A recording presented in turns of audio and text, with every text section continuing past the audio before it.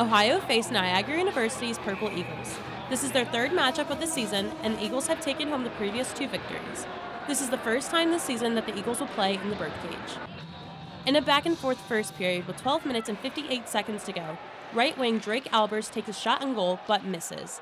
This is the first shot on goal of the night.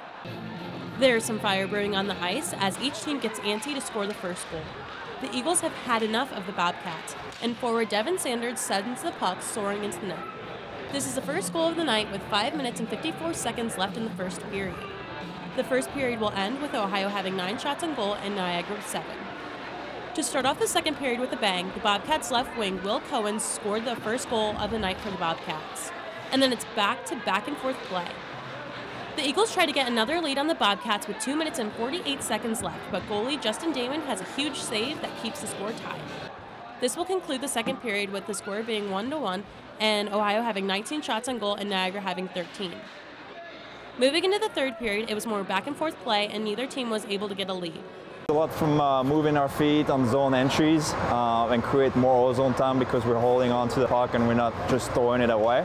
And that's something we really want to work on and get better at. I thought tonight was good. I think tomorrow we can do a lot better. It's an impressive overtime win. Laker Aldridge scores the game-winning point, and this leaves the Bobcats with their first victory against the Eagles. It's pretty cool, so pretty happy, but we still got to play tomorrow.